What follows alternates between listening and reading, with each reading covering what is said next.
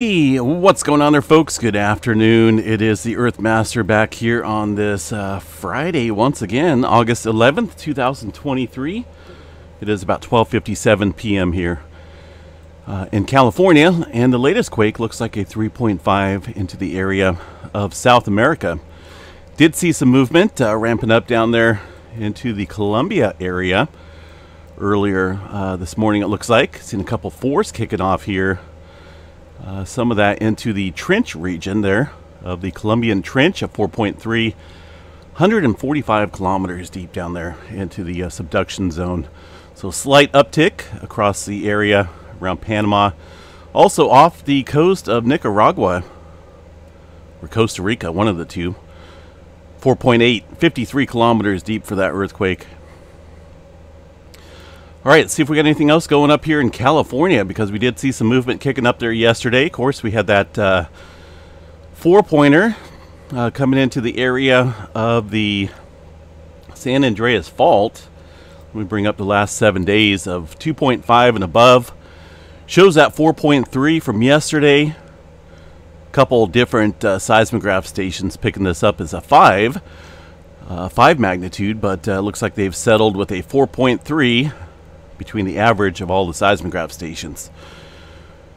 Did see some further movement following that 4.3. Looks like a 2.8 and a 2.6, and some other smaller quake activity throughout the day today here, specifically within that area of the San Andreas Fault near Parkfield. So continue to watch that along the plate boundary. A little bit of movement off the coast here of the Santa Barbara area, 2.1, well off the coast into the Pacific, 5.9 kilometers deep. And did see some slight activity here across the Rancho Cucamonga area outside of the, just off the San Andreas Fault here, the southern segment. Seen some activity yesterday and today. Looks like a 2.5 in that area. So activity still remains somewhat above background levels out here for California. No major swarms going on. I'm not really seeing any significant swarming. A little bit of activity off the Imperial Fault and the Brawley seismic zone, along with the series of San Jacinto Fault zone that extends kind of down here. There's a couple different names for it as it goes south of the border, but it looks like a little bit of activity kicking up there today. Northern California got a little line of activity here. Now this is pretty obvious of the subduction zone that sits offshore, the Cascadia subduction zone, applying some strain here in a nice little leveled out even fashion, but those have to do with the depth below the system, or below the land into the subduction zone. Notice these differences here, 17 kilometers all the way down to 22 kilometers there, with some of these earthquakes that were kicking off yesterday and this morning. So I believe tremor map, let me check out the tremor here tonight or yesterday and see what we had. Zero epicenters. I didn't get a chance to do a nightly update last night. Goodness, got caught up in a whole bunch of stuff. But yeah, no tremor at all. So not for sure what's going on, but we're definitely seeing some strain building up here just south of Eureka, but again into the southern segment of the Cascadia subduction zone. Oregon and Washington, very minor movement at best up there. A little bit of activity across the Utah region there in the mountains, and Yellowstone National Park getting a little activity here away from the Yellowstone region, well west of West Yellowstone. Let's go ahead and double check that and see what we have for the latest seismograph stations here. Not a whole lot going on locally again at the park. Here's the Maple Creek area showing some very small microquakes there across the area, but nothing big going on, not even anything moderate or moderately minor. It's all quiet for the most part up there. Washington, or the Texas and Oklahoma area, some spotty quakes as well. Looking at the Alaska area, a little bit of swarming going on here across the Mount Martin area, I believe this is, right around here. It's been an ongoing swarm here across the Trident Volcano area and areas around the Mount Martin area lately. Just a little earthquake swarming going on. I don't think we've seen any major elevated volcanic unrest there, but continuing to watch that. Activity north of Anchorage, around Denali as well. And a slight swarm of activity here across the Japan region, but again, some of this is from yesterday. We did see a 5.8. Since then, we've seen another 4.5 within that same area, and also a 4.9 along the Japan Trench, a little bit deeper at 58 kilometers deep. So things are starting to pick up and advance there across the western Pacific. The Kuril-Kamchatka Trench, though, up here off the coast of Russia that extends into the Aleutian Trench here, is still very quiet. Movement across the Indonesia Islands area today, cluttered like always, not seeing any major movement.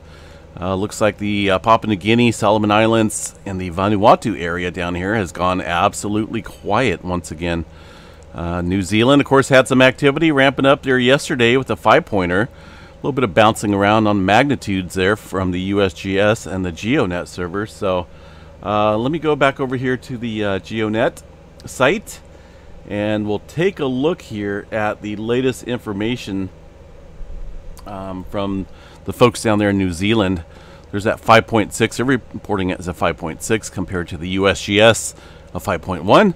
That's the last recorded earthquake far as the felt quakes go. Now, I'm sure there's some aftershock activity, or at least minor aftershock activity there in the region.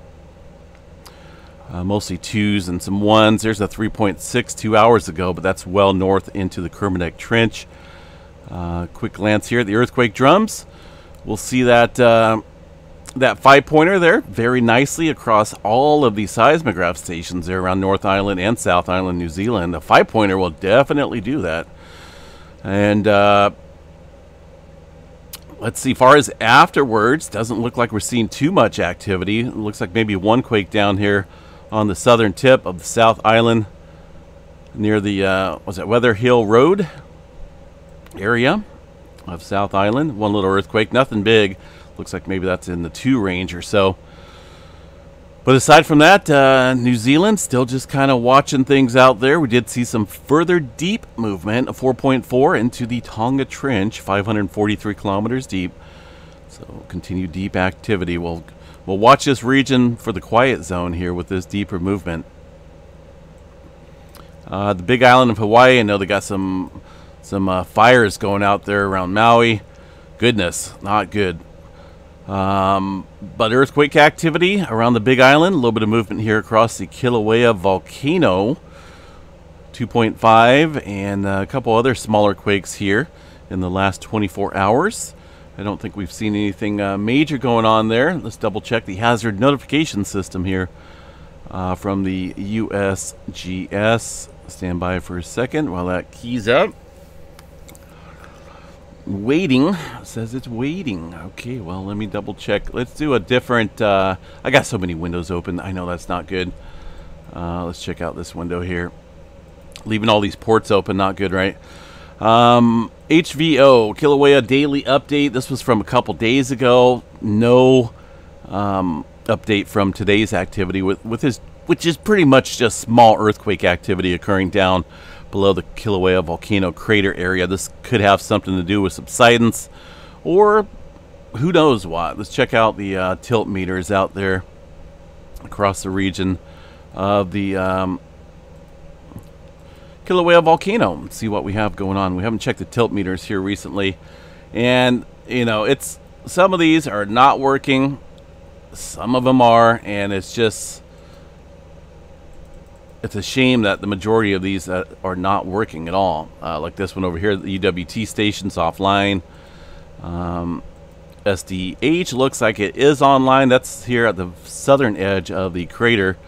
This is the last, well, it looks like almost the last month of tilt meter recordings. Still seeing, you know, it's been paused since about mid-June, far as the eruption goes there at Kilauea volcano. So inflation still looks like it's continuing at a modest level, not anything drastic, but I think things, you know, may still be very active below the surface there, maybe potentially recharging, at least on that station. A couple other stations here, just not active. Not active. This one's a little well, This one's a ways away from the Kilauea volcano, though, so this one's going to show a little bit less inflation, but still a gradual trend of uplift. There's some of the earthquake activity. Seismograph stations here, if they're working. Some of these aren't. Majority probably aren't. Here's the last 12 hours earthquake activity around the Kilauea volcano. Notice some small, very small earthquakes here across the area. And I would say there's definitely a little bit more earthquake activity than what the USGS is showing here across the map, right, for this area. But continue to watch that. Areas, let's see, what else? South America region here did see some activity in the Argentina region. This earthquake this morning, 200 kilometers deep. Now that area, of course, I'm sure has more than that. Quite a few 2s and 3s out here, again, across the Peru-Chile Trench. With uptick, obviously, today across the areas around the Colombia area. And still keep an eye on the Middle America Trench, folks. I think that's definitely noteworthy to watch. What do we got in the eastern portion of the country up here? One earthquake being reported, 2.5. That was from Canada on the border side up here. Or, yeah, well north of the border, 2.5. Not for sure how you pronounce that. Let's go ahead and check out Earthquakes Canada here real quick. I know it's been a little while since I've checked out the Canada folks up there. And we forget to do it. And it's pretty important to check activity up there as well because, well, a lot of times USGS does not report the movement here that could be going on across the Canada area. There's that current earthquake there, 3.0, being reported from the Earthquakes Canada. And over here across the northern edge of the Cascadia subduction zone, this shows you activity since, well, month or older, week or day. Looks like a majority of this activity is at least a month. Very small movement here up across the, just to the west of the Cascadia subduction zone there on the Explorer plate. This is kind of a little separate. Yeah, I can't really say separate, right? Because a lot of people just like to call that the Juan de Fuca plate. But you got the Gorda, Juan de Fuca, and the Explorer plate up here, the smaller of the three. All right, what else we got? Anything else going on across the Mediterranean? Let's see here. Earthquake activity from yesterday. Mainly 2s and 3s out there today. Azores area out in the Atlantic showing some movement, including a 3.9. Now, that's getting up there a little bit with the magnitudes.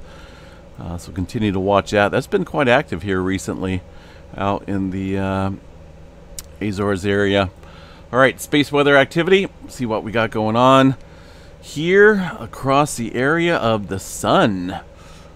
Well, no major flares here in the last couple days, it looks like. Very minimal C-flare activity. A look at the UV filter array. Looks like we're toning down slightly. There was only one regional sunspot I had my eye on. That was 3395. A look at it today still shows a little bit of complex structure within here, but it looks like it may want to hold off until it gets out of view again. I wouldn't doubt it. We see this thing pop off a large flare once it's way out in the western limb of the sun. Got a little bit further growth amongst this sunspot, but that's about it. All other sunspots look fairly stable in terms of their complexity. 99%, where's the flare threat? 99% chance for a C flare, M flare at 25, X flare at 5%. Proton event has disappeared, as you can see. And there's no major solar storms in the forecast here. Look at that. Very quiet conditions out there, unfortunately. All right, Storm Prediction Center here. Got a little bit of enhanced severe weather potential here. Across mainly, it looks like Missouri there. Main threat's going to be some large damaging hail in the red area and the dashed region. Looks like portions of Kansas included in that as well, but mainly around St. Joseph, Missouri and Maryville, Missouri area. So just a heads up, there is a 2% chance of tornado probability out there with those storms as well. Also up here in the Michigan area with the 2%. All right, I think that's about it. We're going to talk about some meteor showers peeking out. Well, it's supposed to be Saturday night, tonight as well. I'll go into that a little bit later on our update later on this evening, late afternoon. and we'll talk about some meteors. It's been a while since I've been out looking for them. They've been active, you know, for the most part here over the past month. I'm thinking about past month or so, but they peaked tonight as far as that meteor shower potential goes. All right, I'm out of here. Have a good day. Stay safe out there. Got a busy day, but we will be back later tonight with the update video and talk about some, again, meteor showers. Take care, folks. Enjoy your Friday.